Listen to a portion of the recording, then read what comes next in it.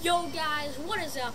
Cool Conductor here, back at it again with another video, and today we're going to be looking at this specialized rockhopper.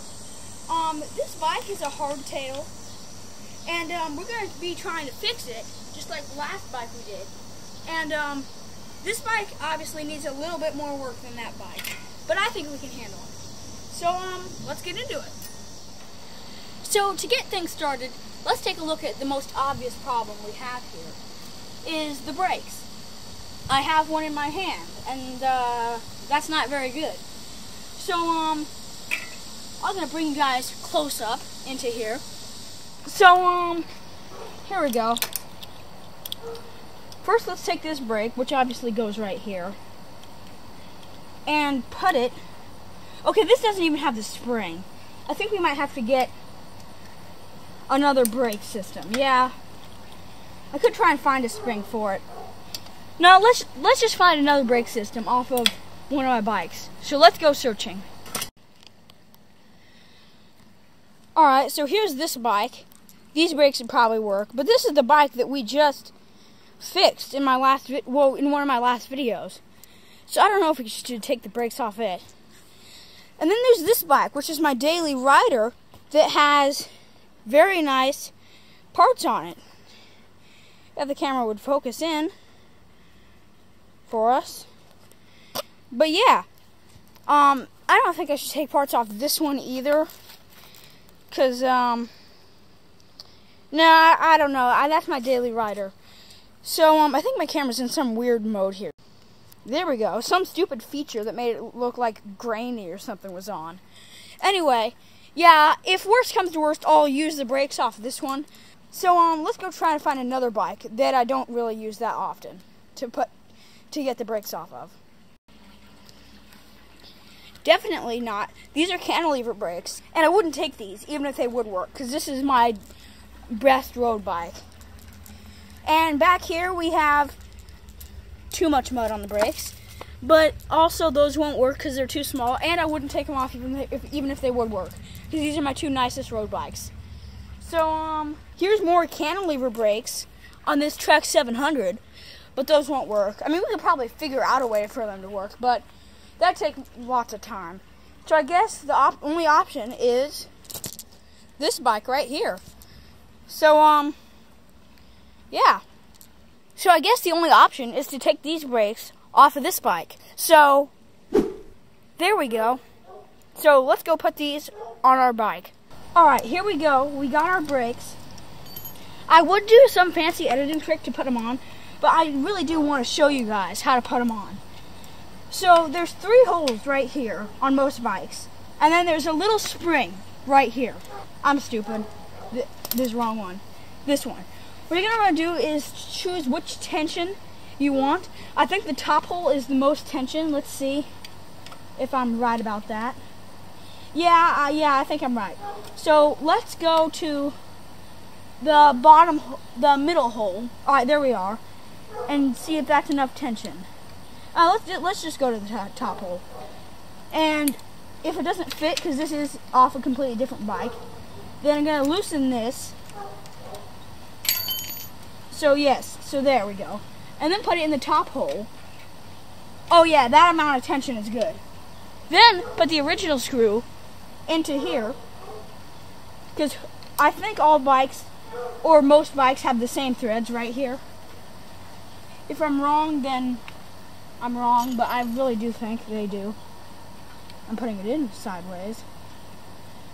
Okay, there we go. Put that on.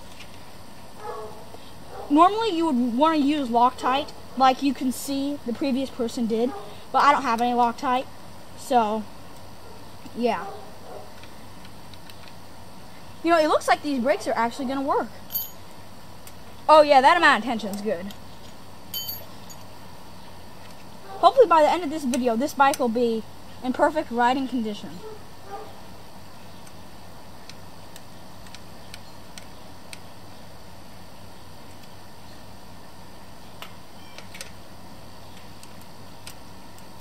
And then before I tighten it all the way, I'm gonna put this up here and check to see where I should put my brake pad. Make sure I'm putting it in the right spot. That looks good. Then I'm going to hold it there and then tighten it like so. And then continue tightening this. You could have tightened this all the way, I just didn't. So there, I'm tightening this.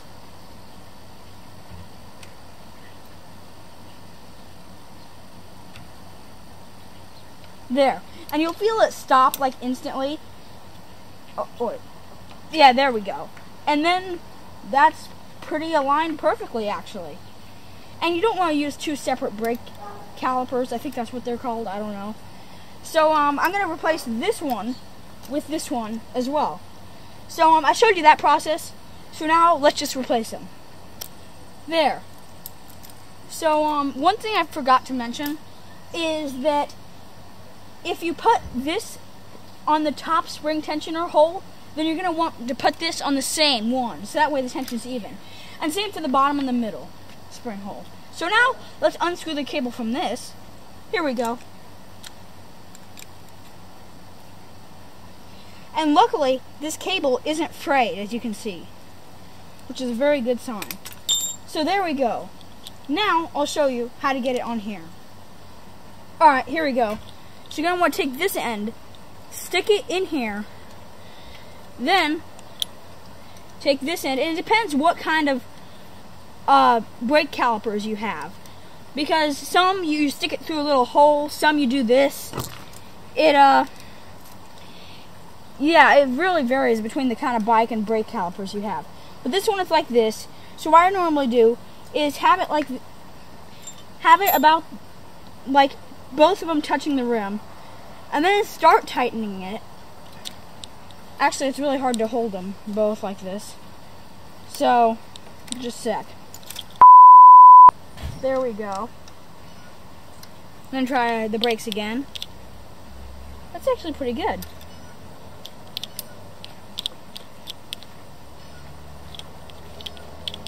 Alright, there we go. I think that's a spot where we can actually tighten it. And we have plenty of adjustment down the road, so let's tighten it. And there we go. We have pretty decent, actually really solid brakes right there.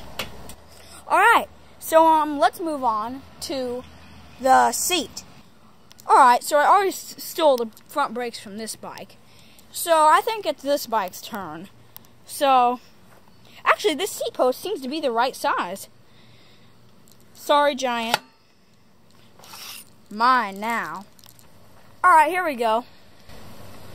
Take the seat, stick it in here. Oh, yep, that is the right size. I'll put it about there. Then tighten it. Alright, it needs to be tightened at this nut a little more. Oh, that's pretty tight. Let's make sure it's straight. Yeah, it seems straight. And then let's actually tighten it down. There we go. So now we have a seat on it. Oh, well, it's going to fall because it doesn't have a kickstand. So now we have a seat on it. Yeah, I'm still in frame, yeah. Oh, the seat's not in frame. There we go. Alright, so let's test the shifters now. Alright, here we go.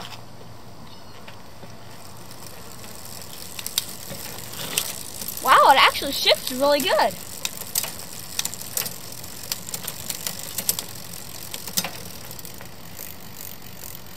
That's actually not bad. Alright, I'm going to shift it again.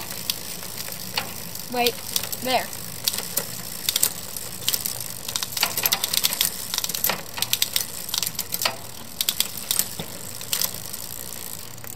Alright, I'd say that passes the test. Now, let's move on to the front shifters. Alright, here we go.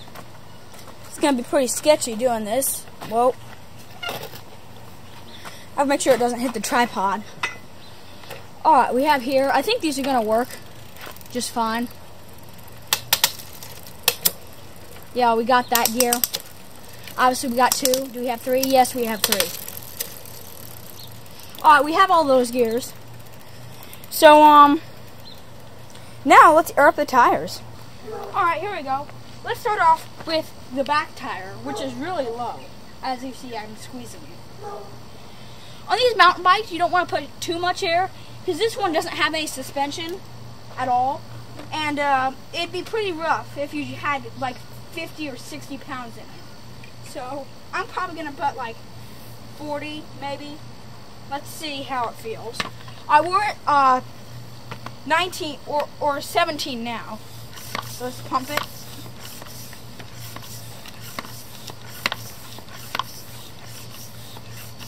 $25, $40, maybe a little more than 40, 42. Oh, that's good. Then put our nice metal valve stem cap back on here.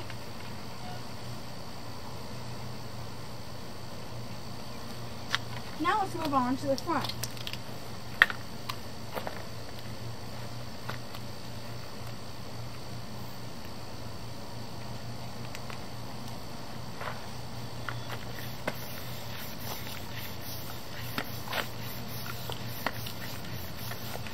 $25,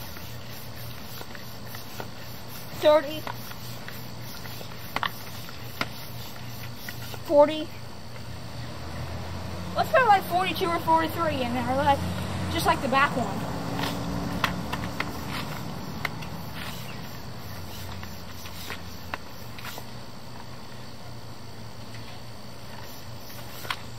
Again, that should probably be good.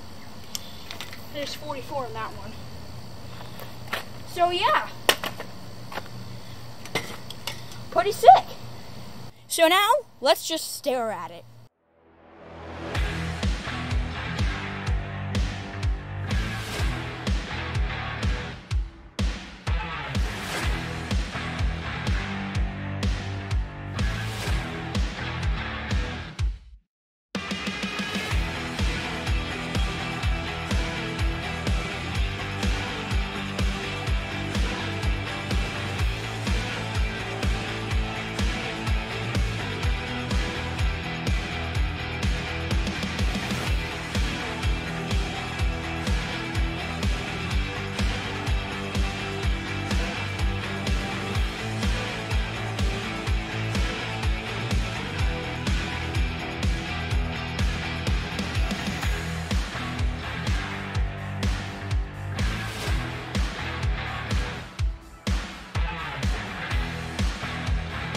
Alright, now let's test ride it.